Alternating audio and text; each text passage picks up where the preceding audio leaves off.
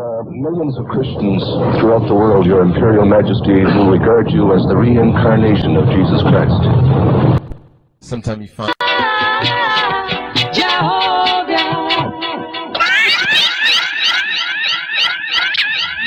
the truth has overcome the lies, the good news of His Majesty in His Christ, and it is vital that we raise our tribal flag, the flag of the conquering lion of the tribe of Yehuda.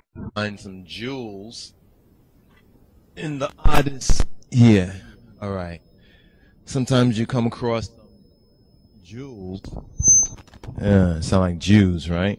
No, sometimes you come across some jewels in the oddest of places. Remember we was talking about that big lie that Dr. York, aka Imam Isa, has circulated maliciously, as slander against Kedamawi Haile Selassie, against Abba Tachin.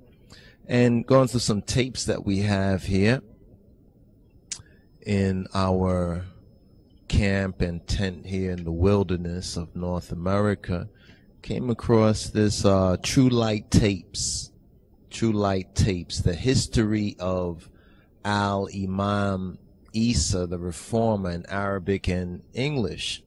And I don't know if some of you all heard this tape some years ago, but it's interesting. It's basically Dr. York's, aka Imam Isa's, is his story, his narrative, you know, his tale, his mythology, basically, of who he is and how he's come across. This is when he was doing the Imam Isa thing. I want you to listen to this, because this is the proof positive that the lie and slander against His Imperial Majesty that Dr. York has circulated is nothing but that, a lie and a malicious slander. Ya batachin sim to said bual na lulawinatum gdder you know, this is a malicious slander. His Imperial Majesty's name, Abba Tachin's name, has been slandered, and his sovereignty has been challenged, and we are responding to this challenge with proof that Dr. York lied concerning the assassination and all this that he has written in his books about Haile Selassie the First of Ethiopia being somehow responsible for the assassination of his father. The proof is right here. Just listen to this for a moment. This is one of the jewels that we just came across off of the history. This is an excerpt from the history of Al-Imam Isa, a.k.a. Dr. York. But he was told to lock it up until a predestined time, 1970 A.D. Daniel 12:4. All truth will be revealed after this time by way of the written word. The pamphlets of peace, Isaiah 52:7. The year 1970 A.D. is the same year the devil, curse him, in the flesh, assassinated his father, Al-Hadi Abdur Rahman Al-Mahdi, on him be peace, 1925, 1970 A.D. But the Father's Spirit, light, went into his Son. Allah, most glorified and exalted, is the best of planners. After his father was unmercifully killed in the Sudan in 1970 A.D., Pause right there. You heard that? You heard that? Just back it up a little bit. Back it up. Allah, most glorified and exalted, is the best of planners. After his father was unmercifully killed in the Sudan. Okay, after Dr. York, aka Imam Isa, after his father, who Dr. York has been circulating this malicious rumor, has been assassinated, allegedly, according to Dr. York, by His Imperial Majesty, or somehow His Imperial Majesty being implicated in that. He was not passing through the country of Ethiopia. He was not so-called arrested and detained by Ethiopian police. He was not assassinated by Haile Selassie I. So Dr. York has two stories. You understand? The first story of Dr. York, Al-Imam Isa, the first story, this is the first story. Listen once again. But the Father's Spirit, back it up a little bit more. assassinated his father. Okay, he's talking about the devil assassinated his father. Isaiah 52:7. The year 1970 A.D. 1970. is the same year the devil, curse him, in the flesh, assassinated his father, Al-Hadi Abdur Rahman Al-Mahdi, on him be peace, 1925, 1970 AD. But the Father's Spirit, light, went into his Son, Allah most glorified and exalted.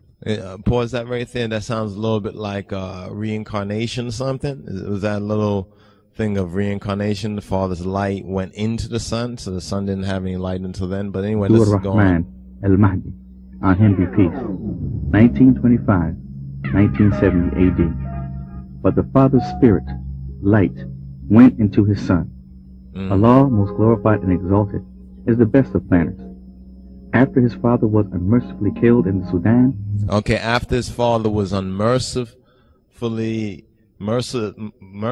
killed in the Sudan, Dr. York's father, according to his own testimony from his so-called True Light tapes from the original tent of Kedar, 717 Bushwick Avenue, Brooklyn, New York, 11221, from a cassette entitled The History of Al-Imam Isa, aka Dr. York. He bears witness, and this is his story, he bears witness that he's been telling the truth for all these years. His father, Al-Hadi Abdur Rahman Al-Mahdi, was assassinated, allegedly, according to his new story, by Haile Selassie, or Haile Selassie has something to do with that. You can look in the book that he wrote, is Haile Selassie the Christ. If you look at that scandalous, it's just a nonsense, basically a nonsense book. You understand? It's almost like a comic book or something, a bad comic book.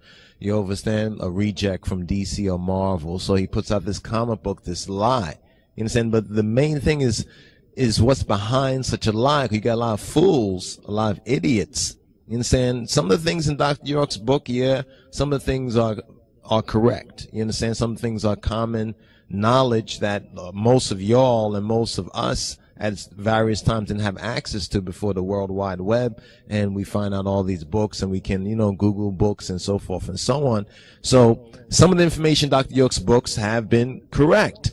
You understand? And this is what really was, brought, you could say, was painful. It grieved us when we had to witness Dr. York's malicious lies against Kedamawi Haile Selassie and against the blameless Ethiopians, and that he has put out the lie that His Imperial Majesty somehow was responsible. This is the proof directly from Dr. York's own story. You understand? So he has two stories.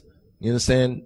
One story is that he was passing through Ethiopia and he was killed in Ethiopia. The other story, the first story, is that he was killed in the Sudan, obviously by Sudanese and by his own people, seeing the tribal kind of conflicts, Darfur, so forth and so on, that has been going on. So just back it up one more time and let it play. And this is one of the jewels. We wanted to just speak on this and share this. Al-Mahdi, on him be peace, 1925, 1970 AD. But the Father's Spirit, light, went into his Son.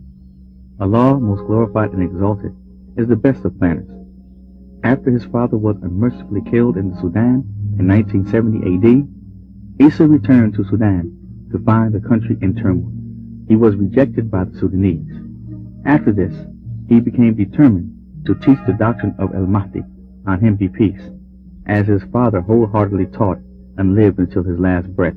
So what's obvious here is that the Sudanese, when Isa, aka Dr. York, after his father's alleged assassination and everything, after Isa returned to Sudan, he went to Sudan, the Sudanese then recognized him as being a reincarnation of his father.